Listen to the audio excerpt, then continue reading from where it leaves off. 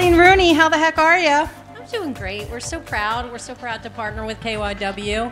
I don't know if anybody knows of QVC, but we're certainly proud to be a part of this event. We love our QVC family, and we're happy to meet everyone here tonight. I got to meet some of the honorees and some other folks, and so great energy here tonight. I wish I would have just been comfortable in my own skin earlier in life. Like, what was I doing? You know, we all have our own unique fingerprint. We have our own unique brain and personalities. Like, just be yourself and just be so comfortable in your own skin, because you're a gift to the world. And so, you know, there's that Marianne Williamson quote that Nelson Mandela quoted a bunch of times about our greatest fear is not, you know, darkness, it's our own light, and it's our own power. So I wish I would have figured that out a long time ago.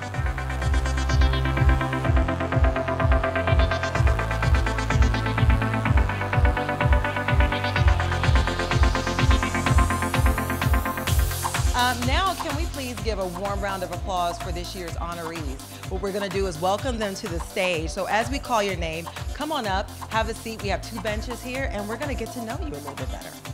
Kristen DeMarco, founder of Gateway Horseworks. We have Kelly Gallagher, founder of the Superheroes Project. Next up is Dr. Monique Gary, breast surgical oncologist at Grandview Health. Next we have Lynette Lucas. Oh, now it's a competition, because you know how we do, ladies.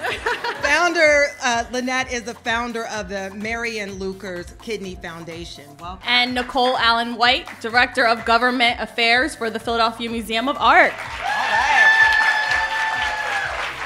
right. It boils down to service, because no matter who you are, no matter what you do, we live our lives to give them away. You know, we want to leave this earth with every talent that we have that is discovered, it's tapped into, it's used, it's given to somebody for something. With the Superhero Project, I have been able to not only find, I think, my calling, which has been a teacher, but my purpose, which has been to give back with the Superhero Project. I think that the work-life balance is one of those things that you need to make time for to be successful. So if you don't find that time, you can't find success in other parts of your life. To the women who we work with that are in post-release from prison, who haven't ever experienced not being judged by a therapist, by their family, and being able to step into the arena with the horses and to get some acceptance in their life and not feel like their past, but feel like a human being.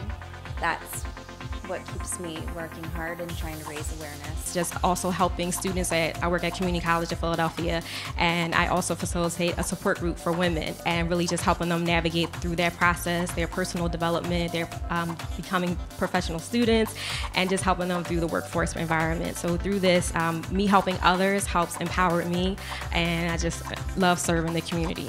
So just every day, the women that I work with, that I'm friends with, my mom, that are just, you know, incredibly strong women who give off who exude the, you know, the strength that I hope to have in myself as well. This year's honorees get to go home with their Crystal Award, which is absolutely beautiful.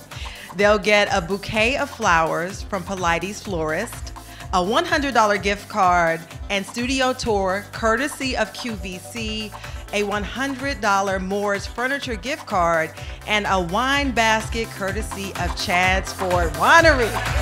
Clink, clink.